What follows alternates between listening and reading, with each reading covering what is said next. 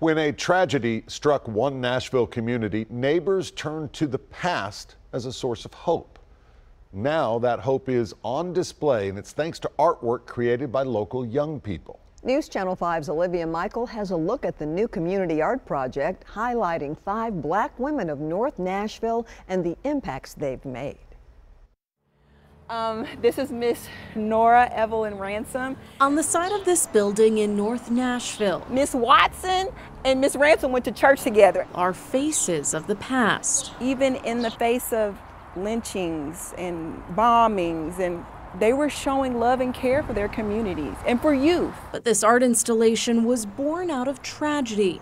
After a triple murder in 2018, neighbors came together wanting to address youth violence. From there, we had a few more meetings and decided that we wanted to focus on youth employment and engagement. And the concept for Art Against Violence was born. Several young people crafted this 8,000-piece mosaic, one by one, of Curly Magruder. So after the early gains of the civil rights movement, she wasn't satisfied with just voting rights, being invited to certain banquets. She wanted economic justice. Then, after the project was stalled for 3 years, 4 more women now join Magruder on the side of the Elizabeth Senior Center. They were civil rights activists, suffragists, mothers, and women of North Nashville. So the 5 women who are featured here, several of their family members still live in the neighborhood. Several family members are still serving the community. One of those family members is Alicia Haddock. This is how I remember her.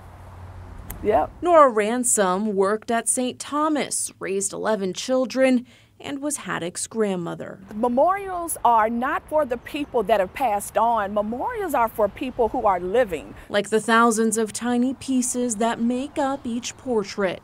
She says these faces are a reminder of those who came before her. Because with all of the new development, all of the new construction, sometimes that history can get lost. But with these murals, there's no way that we can forget where we came from. In Nashville, Olivia Michael, News Channel 5.